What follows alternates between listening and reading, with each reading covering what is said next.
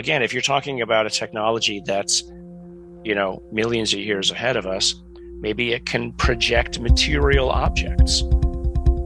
Jacques uses the term often, the phenomenon can take a hold of a volume of space and make irreality real. It can literally change space and manifest material objects. That's a form of a projection. The question is what is created actually functional here in our reality, or is it just a piece of plastic that's moved from behind the scenes and made to look like it does something? Let's talk about the so-called craft that people see. I would like to think that there's an object with a physics and a physics that can be understood from sitting here in our 3D, 4D world.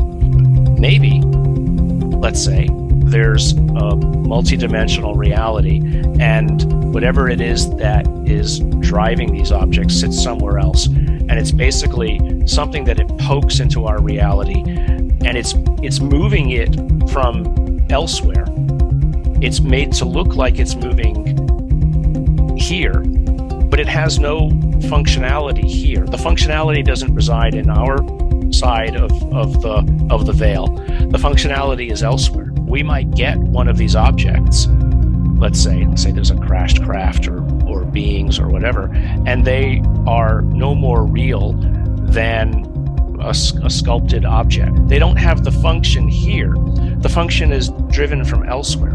And if you were to now move it left and right, they would see nor even if they were to look at the object where it is, they would see no visible means of propulsion.